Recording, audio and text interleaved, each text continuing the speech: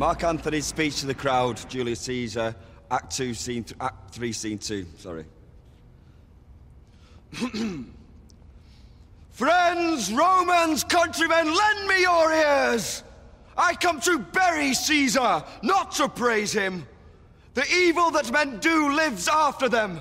The good is often interred with their bones, so let it be with Caesar.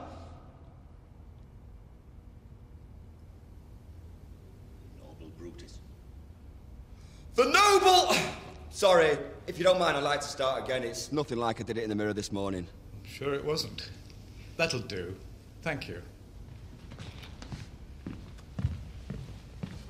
Why don't you use your own voice more? You've got that lovely northern You wouldn't accent. let me.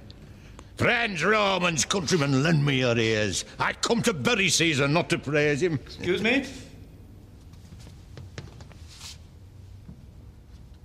Sorry. Excuse me, who are you? Brian Lane. You're not on my sheet. No, I wouldn't be. Do you know the speech? Certainly do.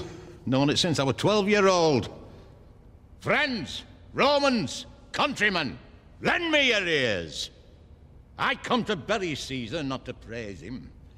The evil that men do lives after them. The good is oft interred with their bones. So let it be with Caesar. What cause withholds you then to mourn for him? O judgment, thou art fled to brutish beasts, and men have lost their reason.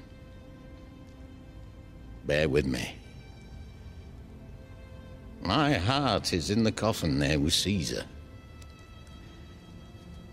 and I must pause till it come back to me.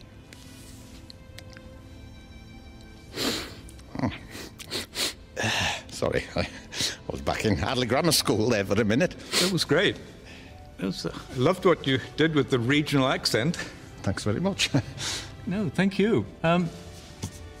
Listen, Brian, I know you're not on my list, but you showed us more passion and emotion in 5 minutes than we've seen all week. There could be some smaller roles if you fancied having a crack at it. Think about it, and we'll call you.